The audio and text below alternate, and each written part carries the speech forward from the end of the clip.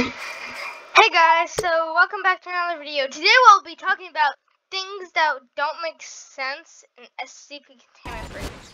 So before I do this, I just want to say that this is not original and a different YouTuber has already done it.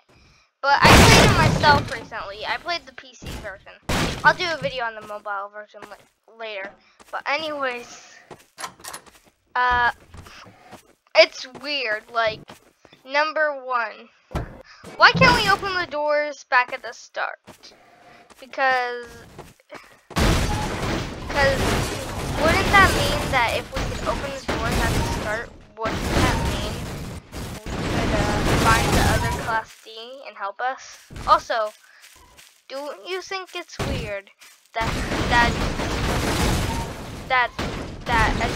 Peanut, the SCP, randomly ends up in places like he somehow broke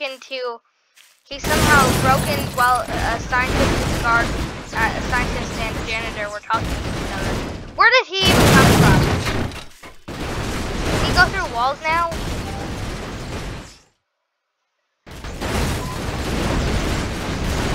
Okay. And the next question. Where are all the guards? Why can't we pick up the P90s and start shooting the nine-tailed fox? Like, why not?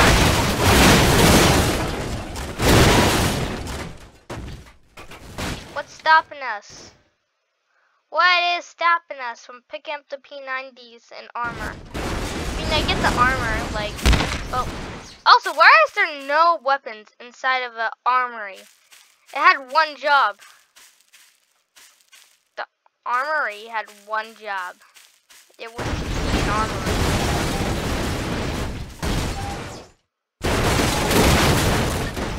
So, in conclusion, SCP Containment Breach makes as much sense as Shrek 5. But yeah, it's a really fun game and you definitely should go download it. It's free. And yeah.